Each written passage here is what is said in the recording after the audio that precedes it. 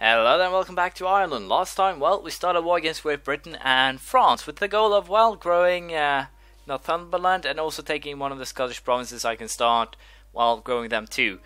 And as we're currently standing, it will be interesting to see if it actually ends up in a victory. I would kind of believe it will do, because we're still at war with France, and France has Austria and a couple of others on their necks. I have Spain as my ally, I have Portugal to help, and all in all, I'm pretty sure I will be getting the results that I want here. Due to the fact that these guys actually decided to not help out, I'll be dissolving my alliances with them, because, well, it's no use to having them if they don't actually help me in my war. I know it's hypocritical considering how I play, but nothing to be done with that right now. And as I said, we'll do sieges, and then I'll try to sneak my troops into France. We'll see how that goes. As you can see, the Swedish armies are actually pretty damn stubborn, because they're being attacked by a much larger French force here, and apparently they did manage to rout it, surprisingly enough. But as you can see, also sieges are coming along pretty nicely, for at least on my behalf, so it shouldn't actually be that much of an issue here. And boom, we're up at 31%. And what are these guys willing to? Only Yorkshire, so I have to actually siege that in order to get it.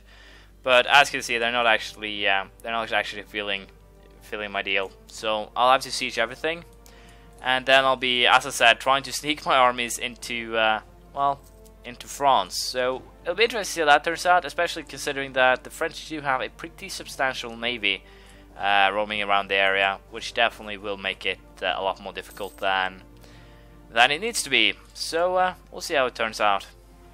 I kind of have a small dilemma right now, because the French do have still 50,000 troops in play, and that is basically all the troops they have combined. But there is the issue of the fact that they are actually in one unit, and as such we do not have enough troops in the area to actually cause problems for them. We could have if not the Austrians actually decided to just outright peace out of the war. If they haven't done that, we'd probably still have a chance. And also, of course, if the Spaniards have actually done something instead of just sitting on their asses like I do. And, well, yeah, I know. In the wars where I help, I mostly just sit on my ass and don't really help. But I'm kind of surprised about how AI Spain is actually handling this. Their war, but they don't actually give a damn. They are just sitting here and not willing to to cooperate at all. And I do find that kind of weird. But yeah, I think I'll be continuing a little while longer and see what happens. At the very least, I will be able to get probably Ayrshire or Ayrshire, so that's no problem. I will be able to release Scotland. So in the worst case scenario, I'll probably be able to just sit by and allow the war exhaustion to rise for Great Britain, and thus maybe be able to get some rebels going. But we'll have to wait and see. I did actually end up losing my army to the French, which is kind of surprising how easily they actually just ran me over. And considering that, I think I'll just go for Ayrshire here. It doesn't really matter. I can't actually get too much or much else out of this war. And as such, we'll simply, I think we'll simply just go for that. We can, of course, come back and cause some more issues later. So just taking Ayrshire is probably all that we could have hoped for. And at least now we did win a battle. I'm a little bit unsure if the French actually, or we did hurt their prestige enough to have the unions break.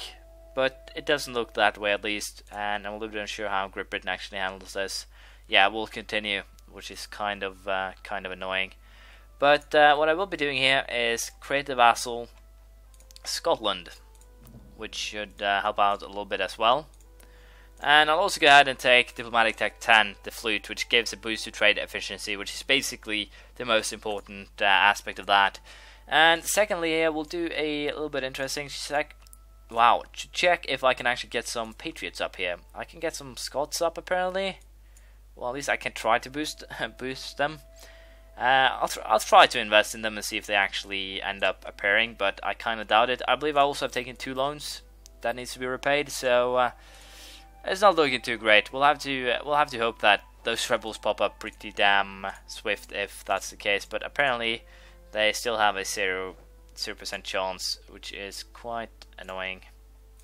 But well, we'll have to deal with that later. As you can see, national defense, positive stability, luck, English Bill of Rights. So rebels is definitely not a something to bet on here, and I definitely have to rebuild my armies as well here, which is not good either. So you guys can just come home and we'll not be wasting any money on that. Also got Admin Tech 7, which gives me a university. It'll definitely help on the tech level, and of course the group of ideas is also pretty nice. And as I said, we'll probably go for economic or administrative ideas. Since we do use a lot of mercenary, mostly, I think we could actually take or benefit from this. We do get the 20% production efficiency, no matter what we choose, but land maintenance is probably a better choice here, along with the tax modifier and -2 inflation. So it's kind of a hard choice. And innovative is also pretty good for, well, with a lot of boosts here we can get some pretty cheap tech, also trade. But I think we'll go for the economic ideas for now, and hopefully we'll be able to make something out of this. But for the time being, we'll have to also, I think, get the flintlock musket. I think it actually helped a little bit more than I thought for the French, and that is, well, basically a negative for me, but I'll simply have to deal with it. We did win the war, although I would say that we would have lost it if we continued it. So in the end, we basically made the best of a bad situation. If the Austrians had actually continued fighting, then I'm pretty sure we would have been able to get some pretty decent gains from that. But since we do not need the fleet basing rights, we will retract them. No reason for me to pay money for something I do not use.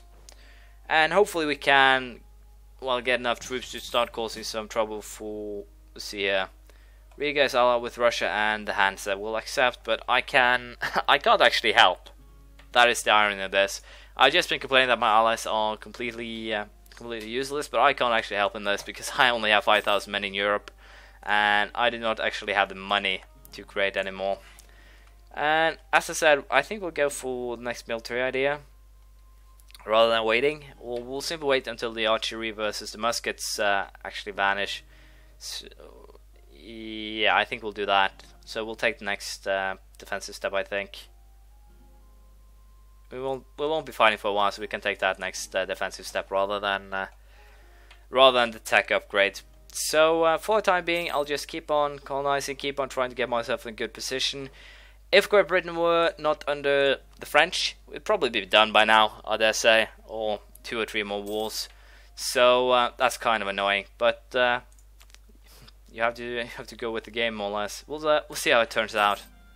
The Spaniards apparently want me to help them in the Spanish organized trade war against Aragon, Venice, Ferrara, and Algiers. I'll accept that. No real danger here for me, or my fleets or anything. So, well, it will be a war, but only on paper. Will not actually take any negatives from it, except for this. Apparently my war exhaustion is going slowly but surely up, which is kind of weird, considering the fact that I ain't actually getting any at all. So blockaded home ports, well, I guess that's kind of a reason, but it doesn't actually show up, so I thought it would be lower. Apparently I cannot take any one of those because I still have that loan to pay back, and I really like to have a lower level guy to deal with. But as you can see, my inflation is actually going positive now due to the fact that I lost that inflation guy, which is quite bad. But yeah, I'll definitely be saving up now for a university to make my tax cheaper. I have a feeling that Burgundy here is kind of in trouble. Netherlands have actually declared independence, and that's what, 5 provinces, and all of them are high cost. I'm a little bit unsure that would actually work out. But they tell us of Netherlands declare independence after years subjugation and alleged injustices forced on them by what is perceived as a foreign rule. Our provinces in the Low Countries have signed an act of abjuration, renouncing their oath to Burgundy and declaring independence. I guess I'll once again, on the paper, be with them because that Dutch fleet is kind of scary. It's not something that I can bypass, and apparently Burgundy does not have the brains here to go into their own province, or I have no idea if they're actually trying to regain morale before they're going, but apparently they were regaining morale, but they should be able to win this without me, so I'm kind of safe here that it will work out just fine. First economic idea I've been taking, national tax modifier plus 10%. 10% should help out a little bit, but other than that, not really anything to report, I think. As expected in Netherlands War, they couldn't actually take everything, and apparently they also accrued some aggressive expansion, which is kind of weird in its own sense as well. But the Netherlands have these two provinces, so potentially what I could do here is just sweep in and kill them off. So, or later that would be. But for the time being, not anything actually much to report, although it's kind of funny how the Aragon fleet and troops bypassed the Spaniards and wound up in Ireland. I kind of find that to be rather hard to explain. I have no idea if you guys feel the same, but I can't actually find a reasonable explanation to how they actually ended up here rather than down south. So, kind of hilarious, but at the same time, very annoying. So I'll have to deal with that myself, which basically means that I'll have to train some troops, because I can't actually get a I can't actually sneak my troops over due to the Aragonese fleet that the Spaniards apparently do not give a two damns about. So, but I basically do have my army now, so I can deal with them. I think shouldn't be too much of an issue. Hopefully. Diplomacy tech has reached level 11, which is canal and shipyards. So I can finally start building some of my shipyards, but I still want to build that university first, so it'll probably be quite a while away. On that same note, though, the Aragonese troops were easily annihilated to quick battles, so that's fine. And once again, I put myself in a position where there's just level 2 guys, and I kind of want to save my money, as said. And I do need the military points, though, so we'll go ahead and buy one of these. We'll keep him, and hopefully then we can, to some extent, try and catch up with the French, who do have their super king more or less. So we'll see how that turns out. Apparently, as soon as this guy actually came of age, my old king died. So that's a clear sign that this guy will actually live till he becomes 100. And well, it will be interesting to see how that actually works out. As you can see, he's 16 years old. And my hopes here is that he dies horribly, or heroically, I guess you could say, in battle, and that way allows us to well, get ourselves a king of the House Trastamara. So potentially I could get the Spanish in a union, or the worst case scenario that the Spanish get me in a union, but it doesn't really matter at this stage. Once again, should I take...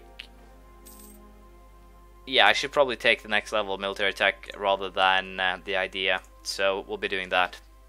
Military tech 17 has been reached, the flintlock musket, and to me it actually just gave cavalry shock +1. So, not that important. The next one is, though, improved maneuver value, basically faster troops. Comes with new cannons and new cavalry, so basically that's quite an important one, and the same with the one after that again. So, I think we should probably focus a little bit more on military tech rather than the idea sets for now. But what we will be taking here is the economic idea here, that will decrease build cost, which is quite nice. I set up a colony too much by mistake, and as such we are losing a little bit of money, but it should be fine even so. And apparently the Spanish are dragging this out far longer than necessary, and apparently the Venetians have actually arrived in Incan land, so I can't actually piece out of this. Simply because of the fact that if I were to do that, the Venetians could potentially steal my Incan vassal here. But I'm very concerned with what the Spaniards are actually going for. So I can't really understand what their aim is here. Wow, I guess fate is actually on my side for once. We have a new heir, Connaught, I think. Connaught or something like that, and it's definitely wrong, so my apologies in advance. He's a 553, which is basically pretty damn good. It would have been 664 if a Lucky Nation got him, but I'm damn happy with him. I believe that's the best king we've had in ages. Let's do a quick little check on that actually. Ledgers, country, previous rulers, there it is, and let's see here. We do have some pretty interesting here. We haven't actually had any rulers since Cattle that are actually pretty good. We had Targ, but we have had a couple of good ones, but we haven't had anything that is close to the guy we had now. The only one is Cattle, and well, I would actually prefer to get another one of his caliber. But this guy works fine as well, although I really would have liked if it had a higher military stat, or the diplomacy and military stat was switched around. But he works, don't get me wrong. And right now there aren't really that much we can do. We will be most likely dealing with the peasants here, although I'm kind of annoyed with how the your vassals won't actually do anything by themselves anymore. They basically will cling to you like a child that doesn't know what to do. And this is kind of also weird. I guess they're having some rebel issues due to the fact that Netherlands is still alive. So that's kind of annoying. But yeah, we'll have to deal with Great Britain sooner or later. So for the time being, I'll just be fabricating claims, and we'll see how things go. I've also embargoed France and Great Britain, and it actually had some pretty interesting results here if you see how much of the power that I'm reducing. Mostly just in the New World though, but I'm actually reducing a little bit in London and a tiny bit in Bordeaux. But when it comes to Great Britain itself, the embargo that I'm giving them currently gives them some pretty harsh results. Apparently 10% in London, or almost 10%, and also I'm actually having less impact in Caribbean, which is kind of surprising. They do have something in Hudson Bay though, or some provinces there, so I'm definitely hurting their trade a little bit, and that's the way it's supposed to be. But unfortunately, this is all I had time for this episode. As you can see, a condensation. I'm just missing one province here. Then we can start patching these areas here, make the map look a little bit prettier. And other than that, not really that much we'll do. We'll once again just be sitting around waiting for our chance to take down France a couple of notches, and hopefully this time we'll have the Spanish actually fighting. So thank you for watching. Please leave a comment, praise, criticism, anything you feel like, and I'll see you around next time. Bye.